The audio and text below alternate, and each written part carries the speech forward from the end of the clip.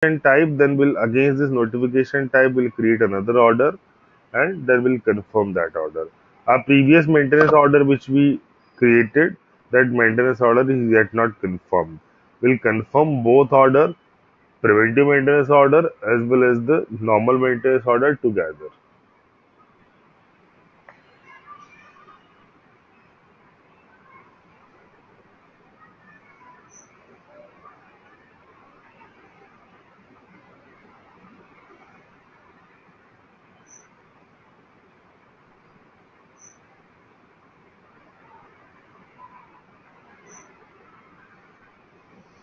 Right, so this is a path by using, or you can also use the direct T code as a IW21, which is for maintenance creation, PM notification creation. So whenever you create any transaction data, first thing is to select its type. So here you can choose a type of notification. So let's say I'm putting normal maintenance as a notification type.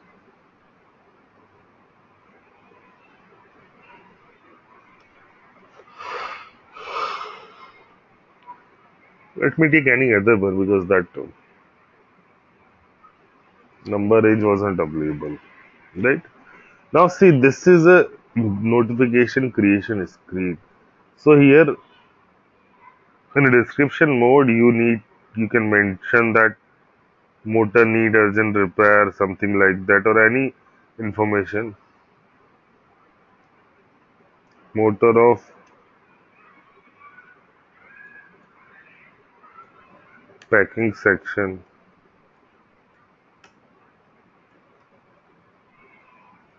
heating problem. This is your problem statement. Then you can create a general notification with or without reference to any equipment. Similarly, you can also create a notification with or without function location. So what we'll do, we'll create a notification for a function location.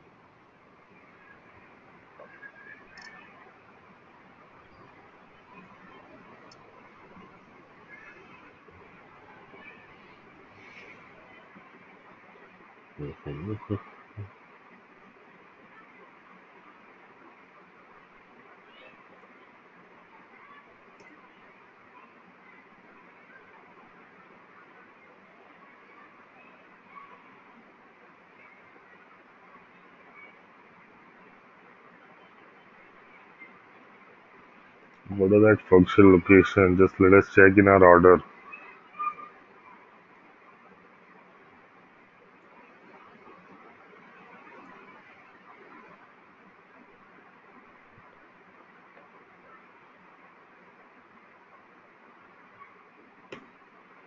It means on this particular function location here, I have this problem of motor heating.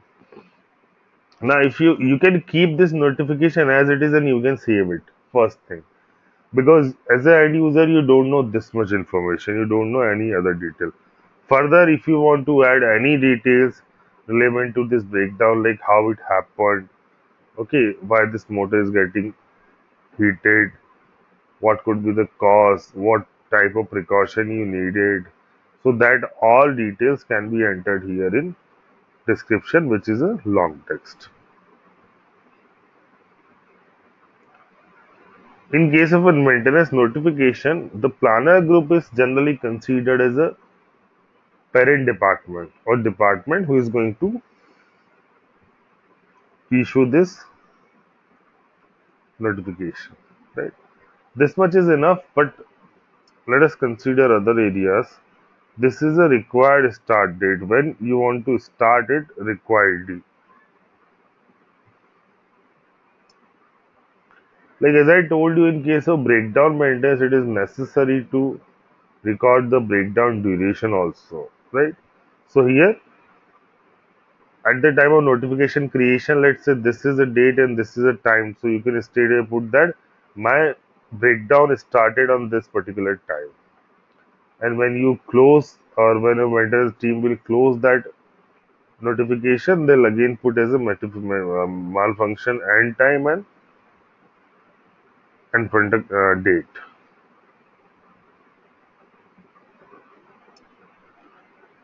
Then you can hear this details are generally gets copied through the function location part, right?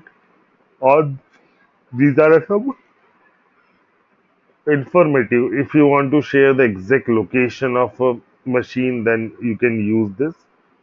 See, if you have directly entered the equipment, so in that case, system will automatically paste this, bring that information here. And if you don't know, you can choose manually here, so that maintenance team they'll have some information about where is that particular equipment location and what exactly happened to that equipment.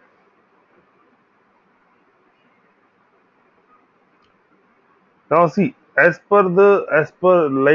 we saw in case of a maintenance order, we saw that there are some status of a created CRTD, confirmed CNF and all that. So that is those status are called as system status. So similar funda is also available in maintenance notification. When you create a notification, maintenance notification, initial status will be OSNO. I'm just saving this notification. I'm again changing in change mode.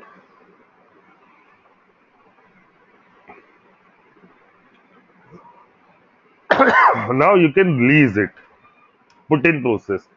Now who is going to perform this put in process? Right?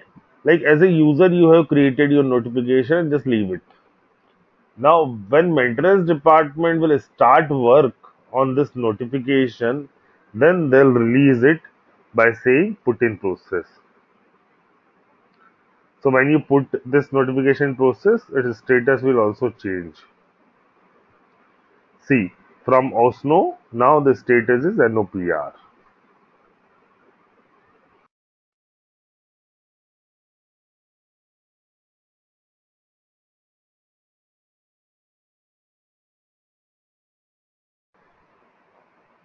So the status is NOPR, which says put in process. So we can also, in other word or a simple word, we can say that maintenance team has started working on it.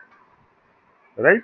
Now they'll put this notification process and then again save it. Now let's say they have completed that task. Right? First thing is this notification, they can close this notification because no further work is to be done and no any spare part is required. So in that case, they can straight away put that flag as a complete. So see, current status is NOPR. When I clicked on completed, system is asking me at what date and what time you have completed it, so that your breakdown duration and your maintenance repair timing can be saved in your system for your further analysis purpose, right? So this is the one approach, right? So this notification is completed, it is in a gray mode. Now I'll do one thing. Let me change this notification. Let me put this notification in process again. Okay.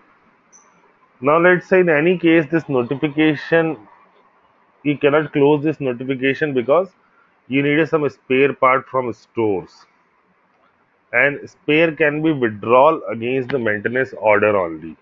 So now you need to convert this notification into maintenance order. So for that purpose, simply click here. Okay. Assign a order type, like I'm using PM0 PM99 order type. Work center,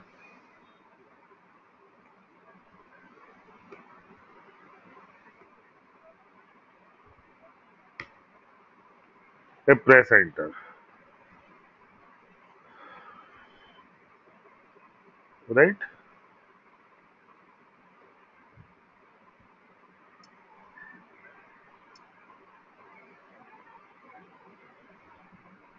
I simply save this order. Now I'm again opening this notification. Now see, in this notification, The initial status was OSNO, which says notification created. Then when maintenance team accept it, they'll change the status as a put in process NOPR. But after this NOPR, this notification need to convert into order. So the way I clicked and I entered my order number, now this notification is converted to order, and this is the order number, right? And here we'll have again another status ORAS, which says that this notification is converted to order. Now onwards, everything will be performed on your maintenance order,